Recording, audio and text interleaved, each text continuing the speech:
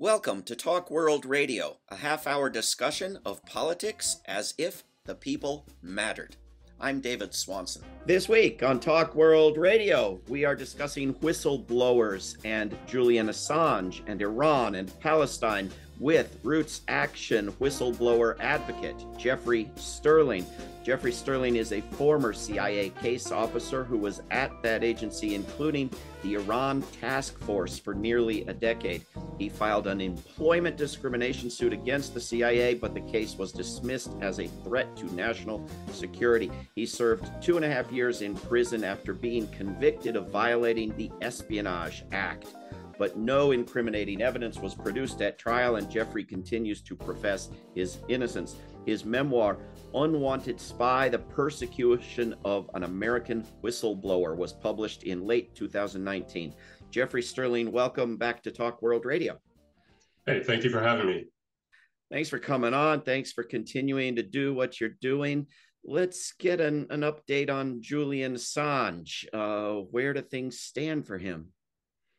Well, I think things stand for him now. Nobody knows. I think his latest appeal and his last appeal to the UK courts is coming, but no one knows when that date's going to be set for him to appeal, the extradition to the United States. It's sort of in a limbo, and I think it's really similar to the situation in the world with Assange. I mean, well, here anyway with Assange. I mean, nobody knows. Nobody hears anything about what's going on with Assange. And I think that is really indicative of the entire situation with him. There needs to be more attention in this country. The rest of the world seems to know the issues with regard to him, but except the United Kingdom. But here in this country, there just seems to be an information blackout, if you will, about the situation with Assange as he waits what is more than likely his last, and I fear to say, appeal that will fail. His last appeal will fail and he will be extradited to a United States prison. Is that your expectation? That is, without any sort of dropping of the charges, which we know will not happen, or maybe some negotiation for a lesser charge with the Justice Department. I feel like he is going to lose his appeal, and he will be extradited to the United States to face charges of violating the Espionage Act. And he will first, of course, his destination will be the Alexandria jail, where I was held after being arrested for violating the Espionage Act and facing the court that is in the backyard of the CIA, the Eastern District of Virginia. I remember well your trial. It seems that your supposed violation of the Espionage Act was revealing the CIA giving nuclear secrets to Iran, and Julian Assange's supposed violation of the Espionage Act is revealing to the public the war crimes of the United States military. It's hard to see what either of these things has to do with espionage. Well, that's because the term whistleblower, it is, who's defining that term. In my case and in Julian Assange's case, I mean, we weren't whistleblowers, we were leakers, we were traitors to the United States. And the dialogue is being controlled and has been controlled by the government, the one who's being accused of doing wrongdoing in both cases. So they control the dialogue. So, these whistleblowers are a persona non grata. They're a four-letter word.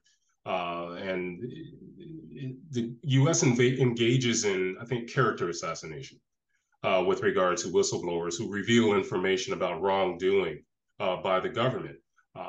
In my case, they were asserting that I was angry, disgruntled employee because I lost my discrimination suit. Well, that wasn't true. I didn't lose it. I wasn't able to go forward because, a black man fighting for his civil rights is a threat to national security. Well, we have Assange, and that's been one of the biggest, I think, character assassination campaigns that I've seen in my lifetime. You've got Congress, you've got elected officials calling him a traitor. Trump, I think he famously said, "We know what to do with individuals like that." I mean, It's all about character assassination and not about the information or the acts that were revealed. They changed the dialogue, they changed the emphasis to the individual. And that's what's been happening with Assange. He's a bad person. He put the US interests in danger, our national defense in danger. But we're not, where is the discussion about the atrocities and the illegalities that he revealed? How you get away from that sort of thing is you blame the messenger to get away from the message.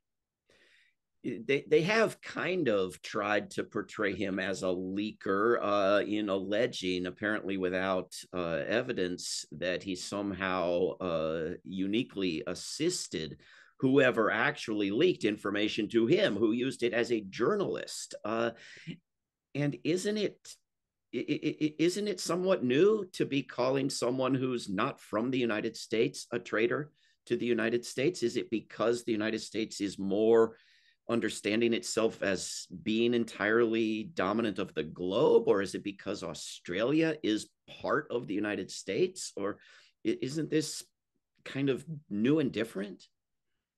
I don't think it's all that, well, it's not different. I think the US is asserting in the way they're using the Espionage Act to reach beyond the borders of this country. I mean, think about it. They're charging an Australian citizen of breaking a US law, and they're reaching beyond our borders. And there's the UK and other countries have been just all too willing to participate in that legal atrocity. And in my case, the espionage, I mean, I was charged with violating the Espionage Act. One, there was no evidence. I did not reveal classified information, yet to the vindictive government that it is, using the Espionage Act to charge me. I mean, they're being able to expand and broaden this act because courts are all too willing to agree with the government on any assertions about national defense or dangers to national defense. So the government is being really encouraged to use it against whoever. And we're talking here and wherever. And what we're talking here is individuals who reveal damning information about the government. And I think the danger here is that by the Espionage Act, if you read it, not only are you open to prosecution if you're the individual who conveys classified information related to national defense, but even if you hold that information, you can be charged. And that is exactly what's happening with Assange. And I think this expanding, beyond the intent, the expansion of the Espionage Act is being encouraged by countries like the UK who are willing to just fall in line with it. And that danger presents itself not only to individuals, but journalism as a whole throughout the world. The U.S. is showing with the Espionage Act, it will reach out to anyone, anywhere. If you reveal any classified information the U.S. considers classified, it will reach you anywhere that they can, which is pretty much, in this case, the entire world. And a lot of the Western world is sitting by and allowing it to happen. But not entirely, right? We now have some members of the Australian Parliament, the Australian Prime Minister. I mean, the government of Australia is saying, no, don't do this. That seems like it ought to make a difference. And the media outlets, while yes, engaging in this horrible smearing of Julian Assange for years and years now without let up, have also put out a statement. The big media outlets finally, after many years, put out a statement saying that that this is a threat to journalism, which seems extremely unusual and ought to make a difference. Is there anything that can make a difference here? I'm not sure. I think the voices that are starting to make, I mean, the process with Julian Assange has taken so long. It's been going on for years. I think now he's been locked up in Belmarsh prison for close to 5 years, at least 4.5. And in this time period, people are starting to realize, and you get more and more information about the situation, why he's being held, the appeals, how he's failing these appeals. And I think countries before had issues with it, but they were being silent because you don't want to upset Big Brother United States. But now this process has taken so long. I think voices are starting to come out, beyond this country. It's like, this is wrong. And why? I mean, release charge. I mean, think about it.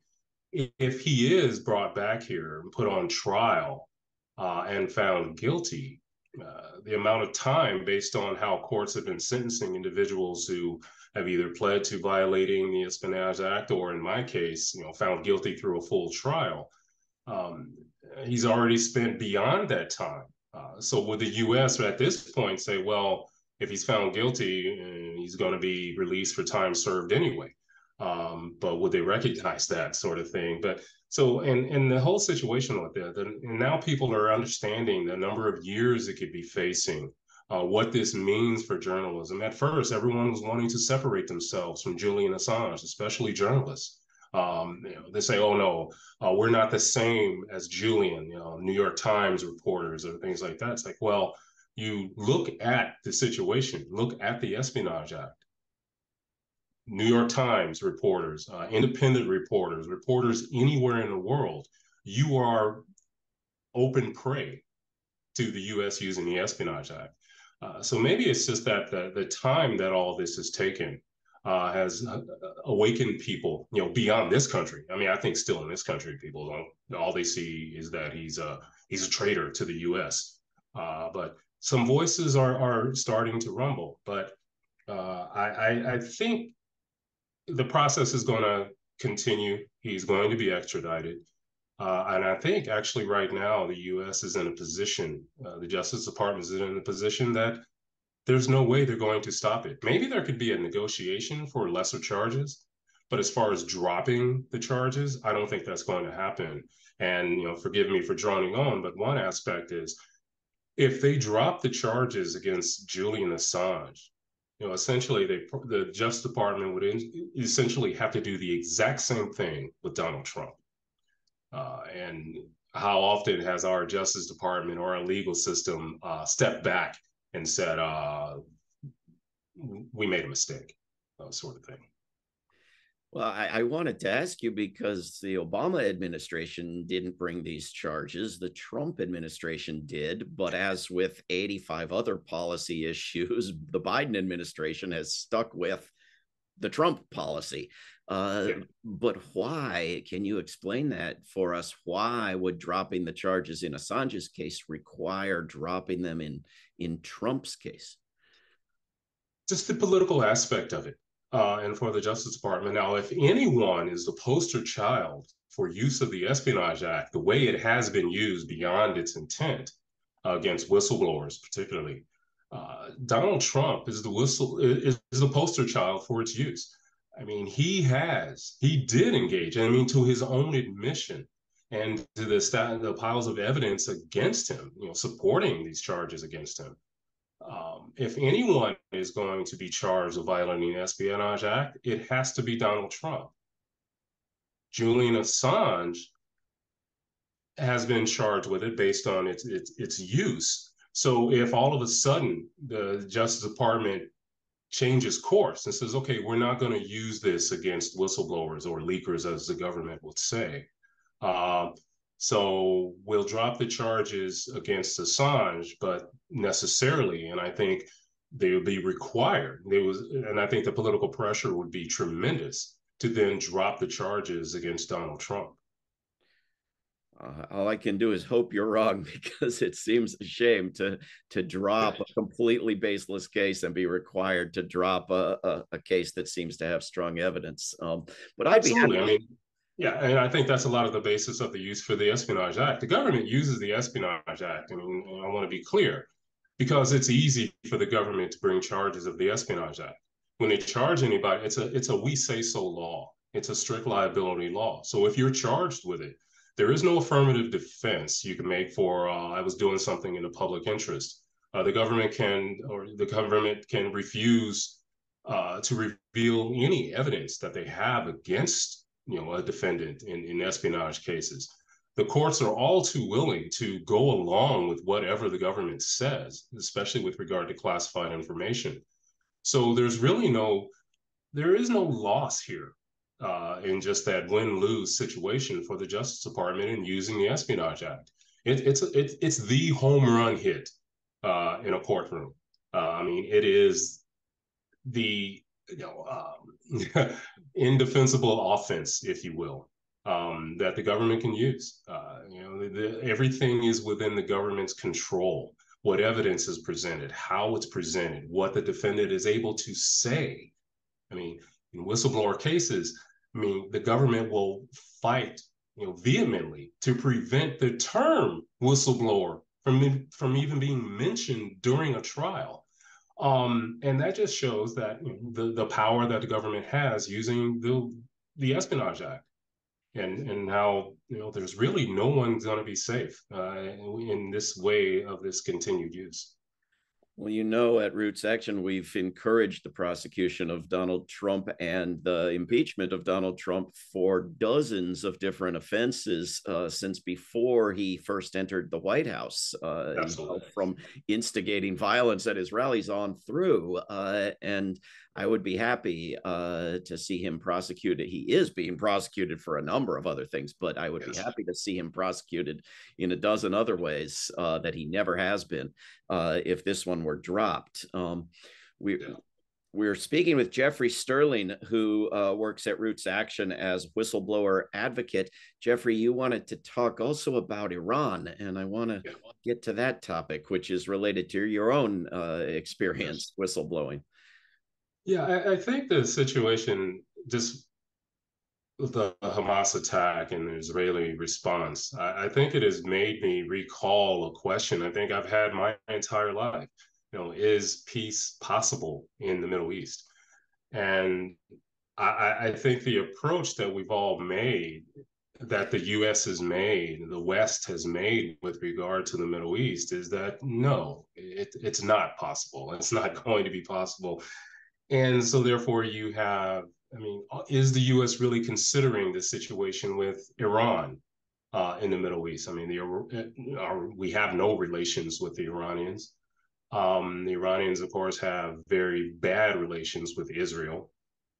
And so through supporting Israel in what is essentially turning into a genocide there in Gaza, is the U.S. really considering Iran?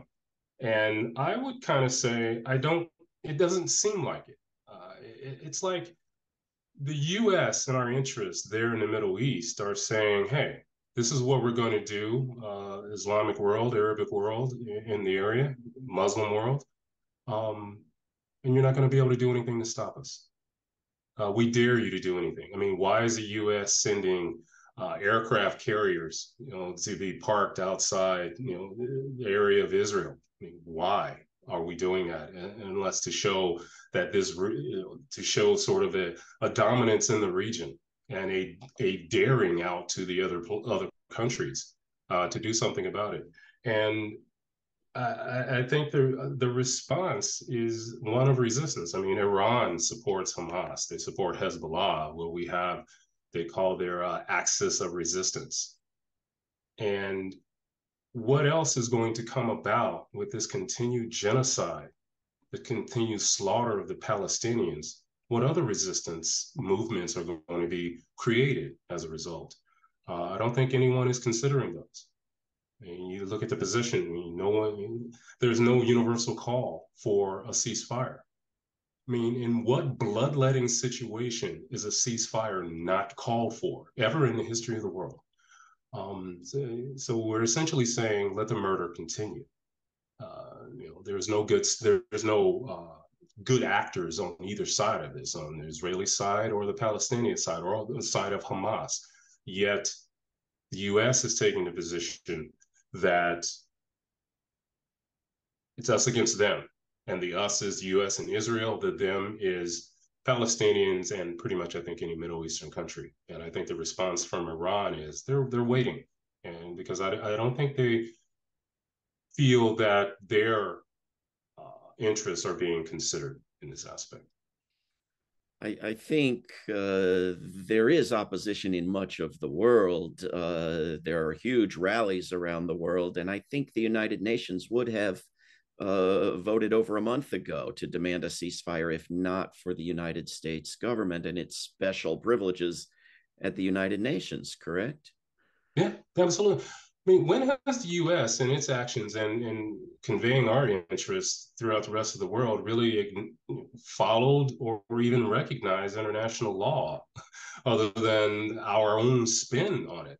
I mean, United Nations, when it comes to actions by the U.S., is pretty much a figurehead movement. I mean, it's pretty much worthless. The U.S. has already, through the history of the UN, it doesn't have to accept or abide by any resolutions from the UN if it chooses not to do so.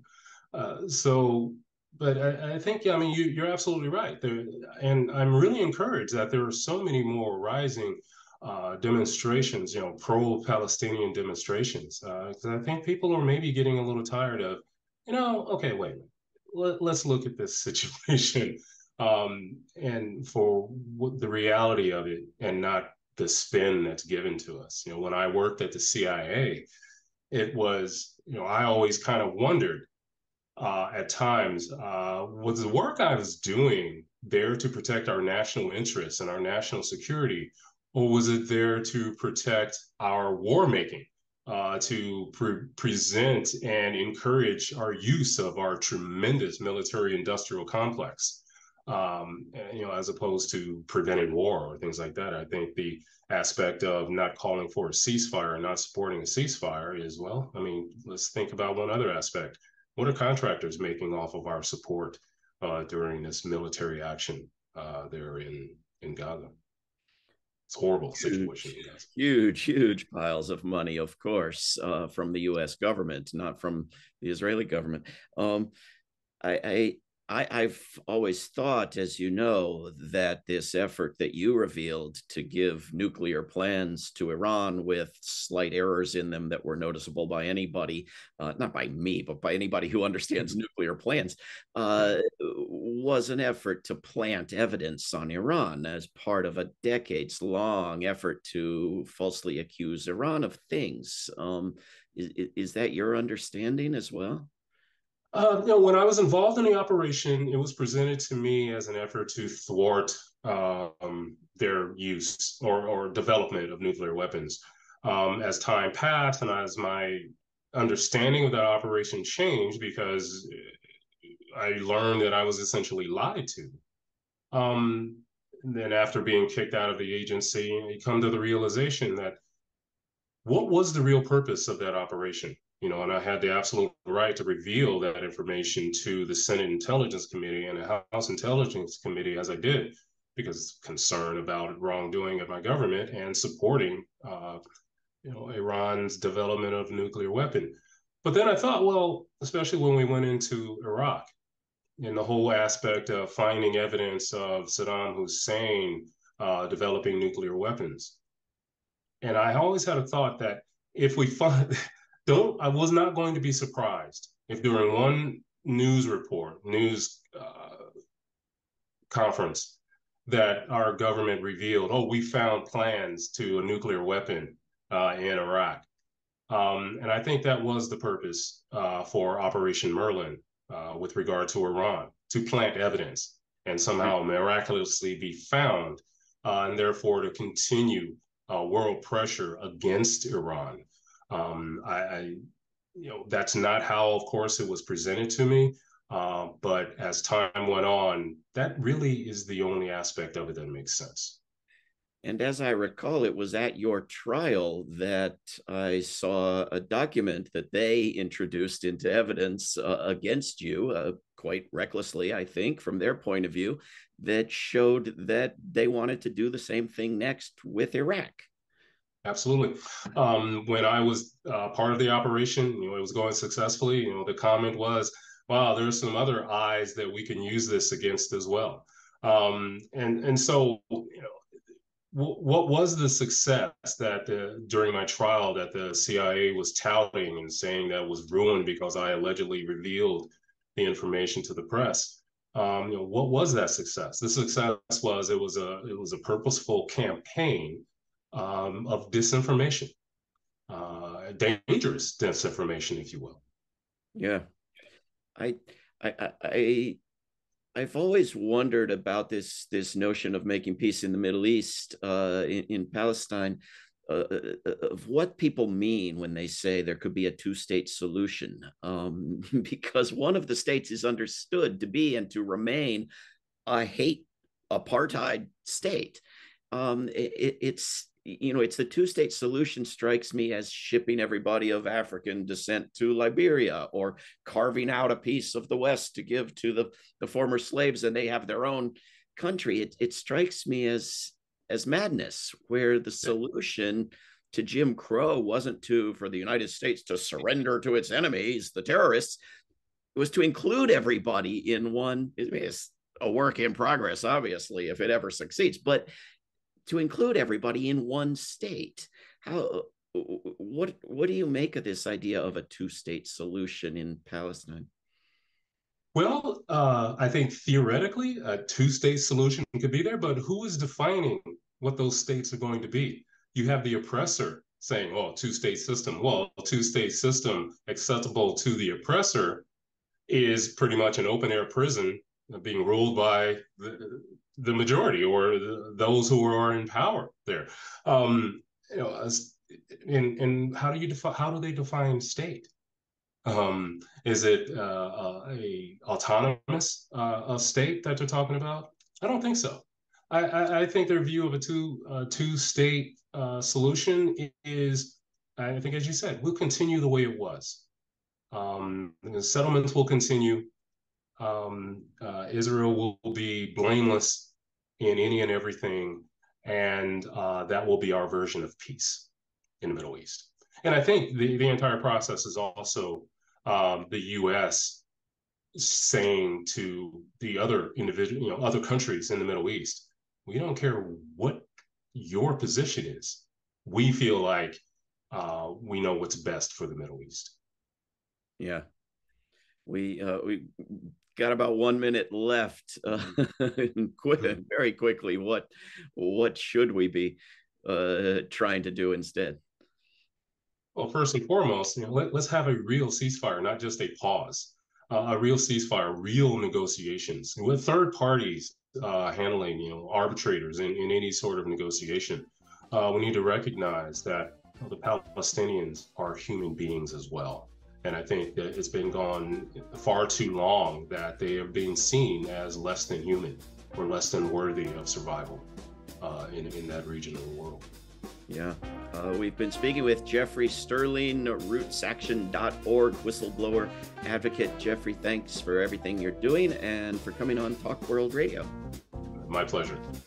This is Talk World Radio. I'm David Swanson. Take action at RootsAction.org. Help end war at WorldBeyondWar.org. Read or listen to today's Peace Almanac entry at peacealmanac.org. All past shows can be heard at talkworldradio.org. Talk World Radio is produced in Charlottesville, Virginia, and syndicated by Pacifica Network. There is no way to peace. Peace is the way.